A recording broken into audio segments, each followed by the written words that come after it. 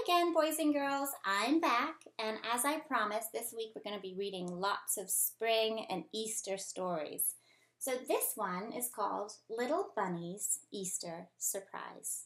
Let's get started. Okay.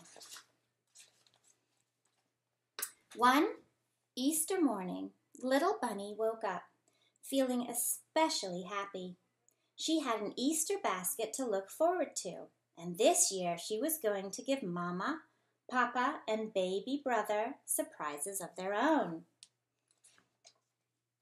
Little Bunny hopped out of bed. She went over to baby brother's bed and gave the sleepy bunny a kiss.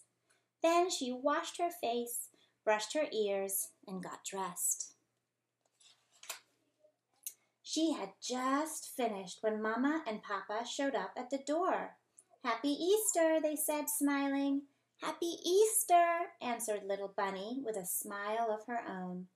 Papa's eyes twinkled. "You know, I have a feeling that somewhere downstairs there are 2 Easter baskets for 2 very special bunnies. Anybody interested in finding them?"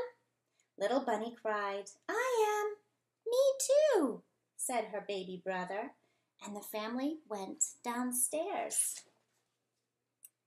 Little Bunny and baby brother found their baskets in Mama's sewing bag. Little Bunny's basket was pink, filled with little chocolate eggs, and baby brother's was yellow, filled with jelly beans. Little Bunny and baby brother hugged their parents and said, "Thank you." Mama smiled. "We're glad you like them." It was Little Bunny's turn to have twinkling eyes. "And now," she said, "you have to find your Easter baskets." Mama and Papa's eyes opened wide. "Our Easter baskets?" said Papa. Little Bunny grinned. "That's right," she said. "I hid Easter baskets for everybody." Baby brother clapped and the grown-ups laughed. "What fun!" said Mama. "Let's get started." And they did just that.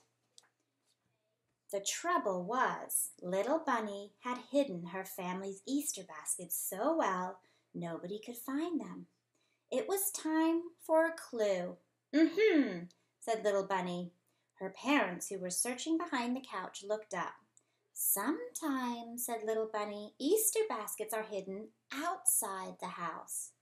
"Of course," said Papa, and the family marched outside. They looked everywhere along the ground, but still no Easter baskets. Another clue was definitely needed.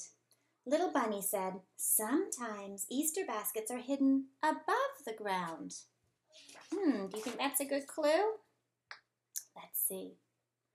"Of course," said Papa, and they began looking on top of the bushes.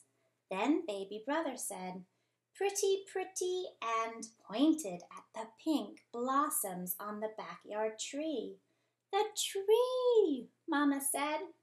Sure enough, there were 3 Easter baskets tucked in the tree's branches. Little Bunny jumped up and down. "You found them! You found them!"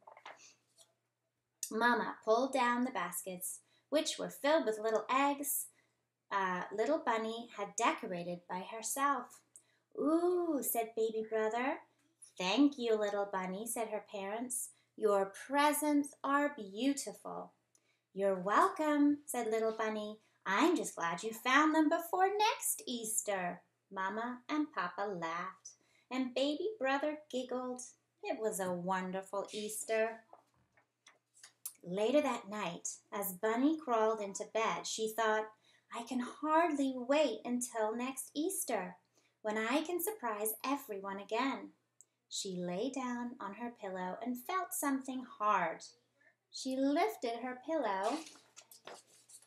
There, underneath, was one of baby brother's dolls, holding some of baby brother's jelly beans.